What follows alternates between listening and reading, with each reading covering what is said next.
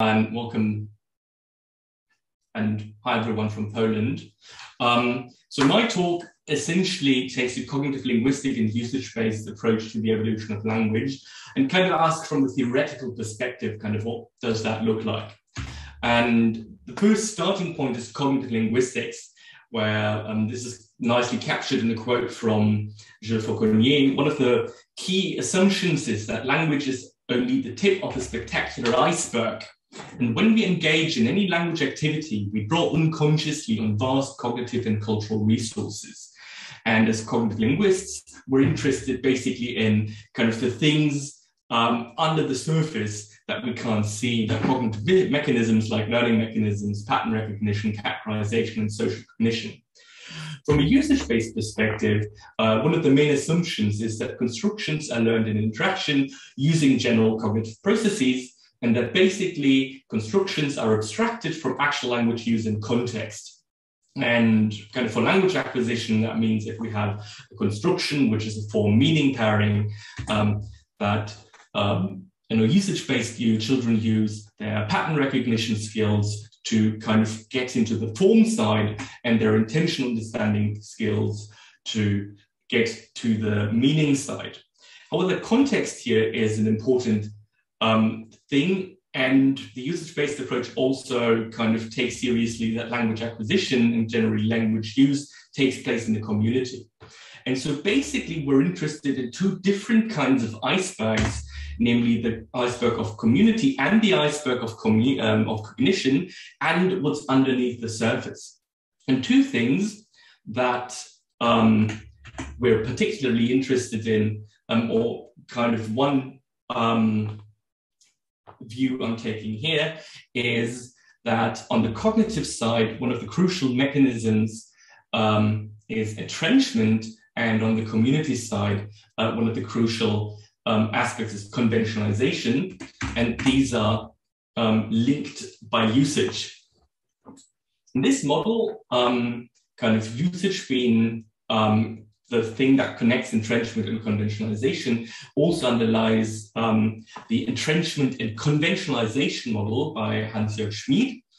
And he has a very nice metaphor how to think about the fact that language arises out of the dynamic interaction of usage, conventionalization, and entrenchment, namely that language is a bit like a Tanguy machine named after the drawings and especially kind of sculptures made by the Swiss artist Jean Tanguy, where you can see that like there's lots of complex kind of wheels and things interacting with each other in very complex ways, and language is a bit like that. And what we're basically trying to figure out is what all these different kind of wheels do.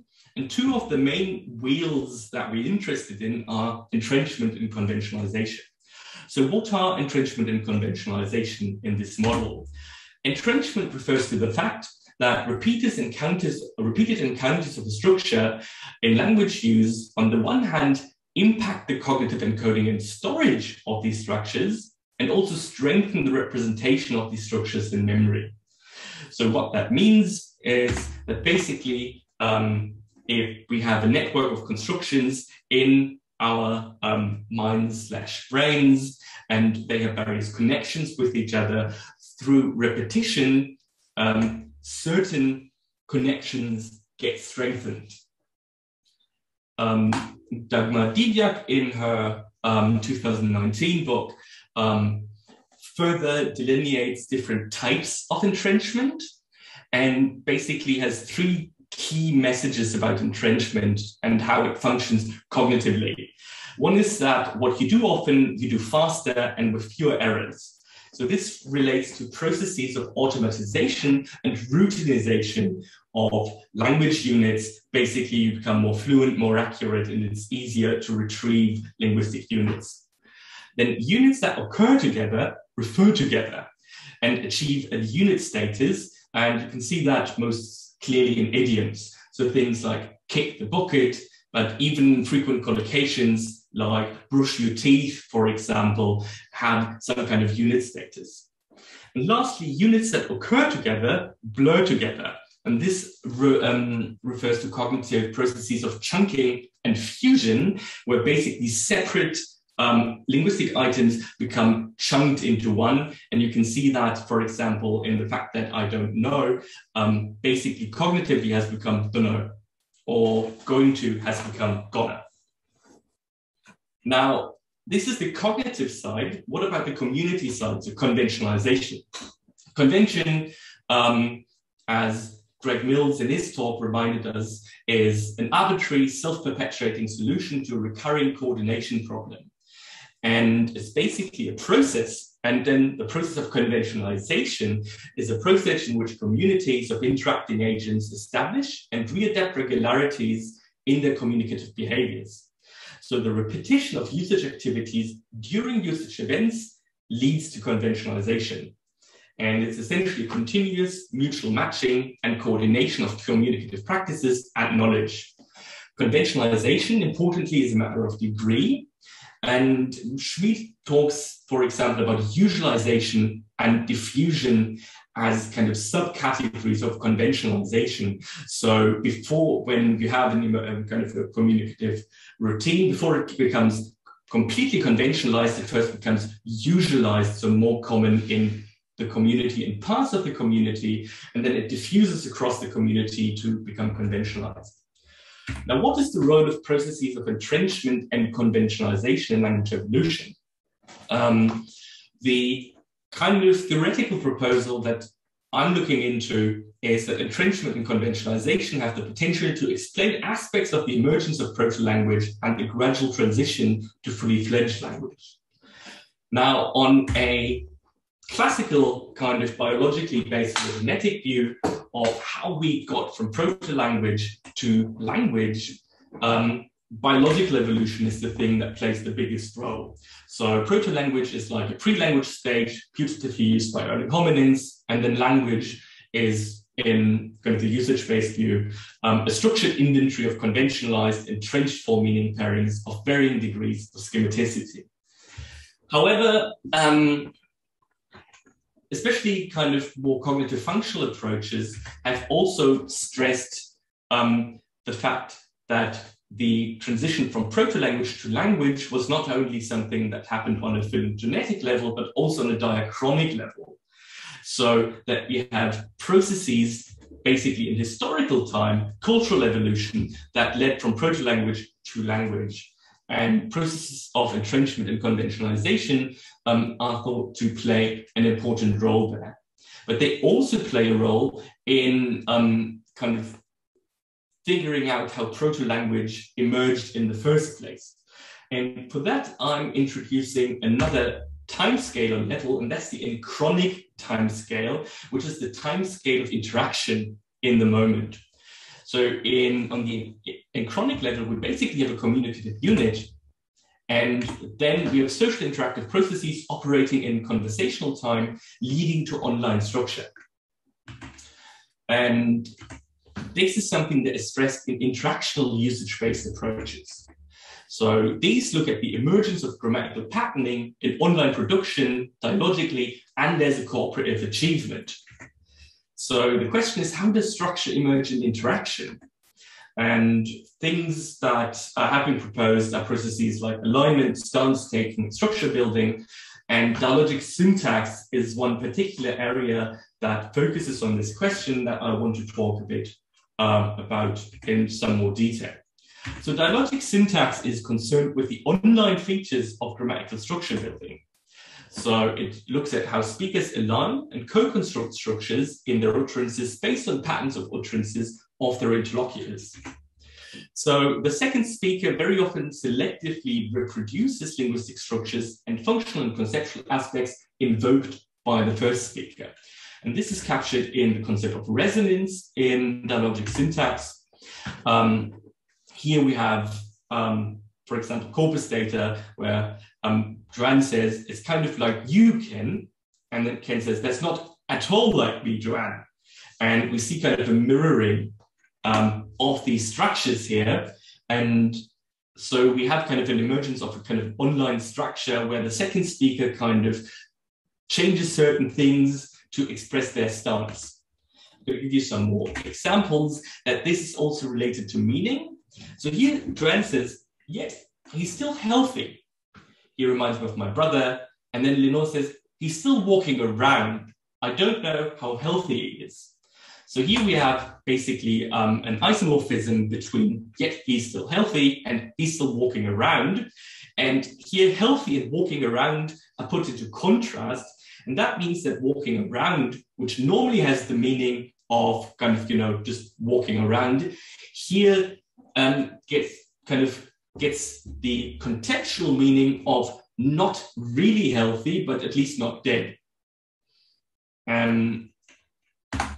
Resonance also has a social function of affiliation, and you can see that in this example here of two preschool girls interacting with each other. And the first one says,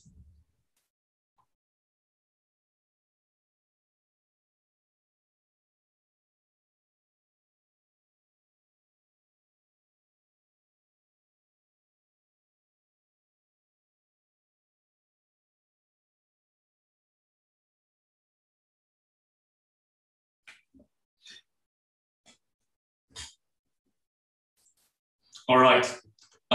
So what you see here is that the first child says, did you know my babysitter called Amber had already contacts? And the second child mirrors this with my babysitter called Amber, and in that kind of structure, in that slot of the online structure, she inserts my mum. And then she reproduces this kind of odd syntactic structure with had already, and then contacts, and then she adds new information. And here we see basically how online structure gets repeated and modified by interlocutors. And if you don't get the same at the end, it's like a child who is asking, oh, what, like your mum and dad, are they wearing the same set of contacts, or do they share contacts? And then finds it hilarious. Okay. Michael, sorry for the mid-interruption. Just so you know, there was no sound audible for us. Okay. All right. Thanks for informing me. Let's see if I can change that.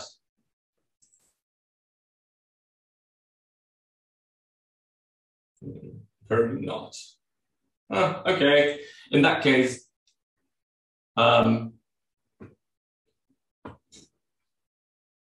you get the drift. So child one says, did you know my babysitter called Amber had already contacts? And child two says, my mum has already contacts and my dad does too. And then you see this brief minute where she thinks about it, then she laughs, and then she asks,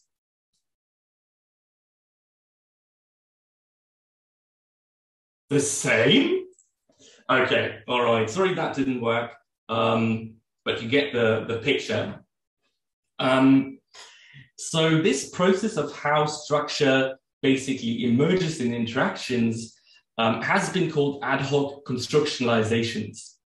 And essentially, this then opens the way to interactional cognitive linguistics and a dialogic construction grammar. And this has been proposed by Gert Brone and Elizabeth Ziemer.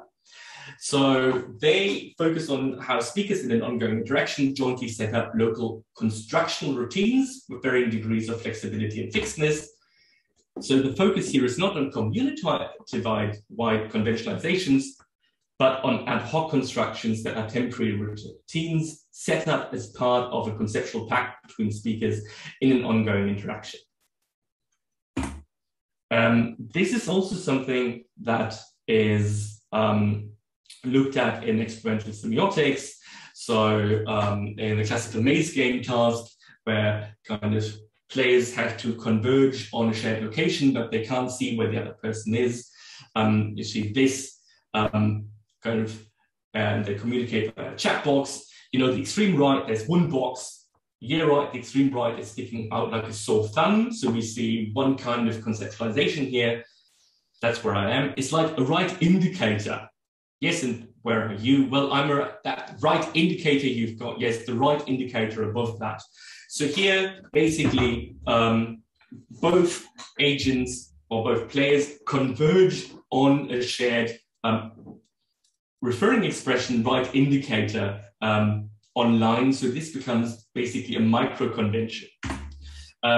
There's also interesting work showing that you have these kinds of conventions quite early. So in a nice study by Manfred Bohn and colleagues, they had two children in separate rooms communicate concepts to each other just by using their bodies, so they couldn't speak to each other.